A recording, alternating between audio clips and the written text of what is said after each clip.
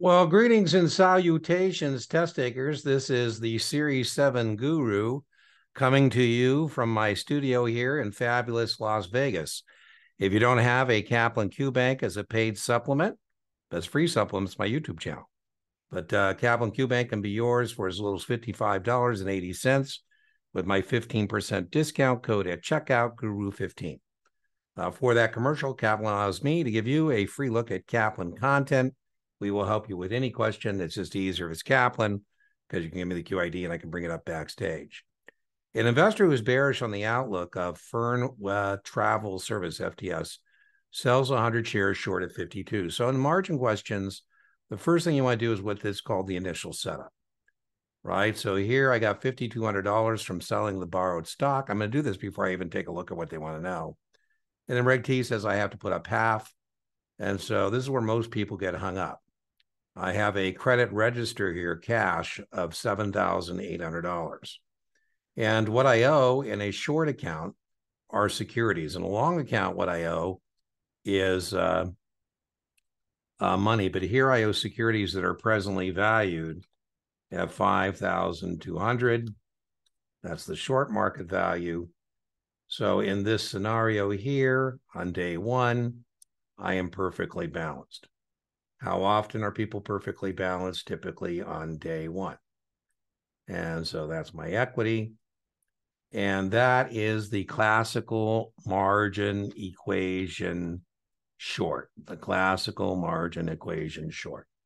I would definitely recommend that you know the classical margin equation long and the classical margin equation short. And so there's my initial setup. All right, let's see what they want to know about this account. 3 months later, the market price of FTS is 58. Oh, that's not bueno. This is going the wrong way, right? I want to sell high and buy low, and looks like we may have a problem. Under FINRA rules, a maintenance call. So they're not asking me what is minimum maintenance.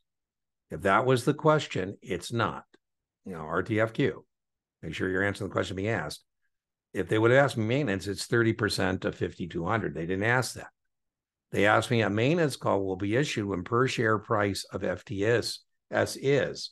So what they're asking me is above what market value will there be a maintenance call? So what we're going to do there is we're going to say, okay, well, let's figure out market value and maintenance. The way we do that is we take the credit register, which in this case is 7,800. We divide by 1.3. And I find out here that market value at maintenance, 7,800, divide by 1.3 is $6,000. And let's just label that. And let's put that here. That is market value of maintenance. I would definitely know that formula. And the formula at long is debit by 0.75. Short, it is credit by 1.3. And then we just got to be careful. So remember, it says a call be which when the per share price. So the answer to the question, it's 100 shares above 6,000 is the problem. So what we're going to say is we're going to generate a maintenance call if the stock goes up more than $2 a share. Or another way we could say that, either answer would work. They're never going to give you two right answers, but we can say more than $2 per share, or if the short market value, another way to think of it is, or short market value is above $60,000. And that is the answer to the question. I hope you found that helpful. Remember, inch by inch. Now, that's not seems to work too well. Let me get that and do that a different way. Boom. Let's do it this way. There's our answer.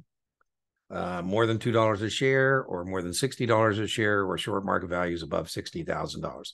Remember, inch by inch, your Series 7 is a cinch.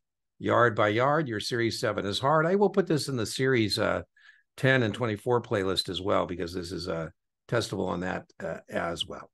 Bye-bye.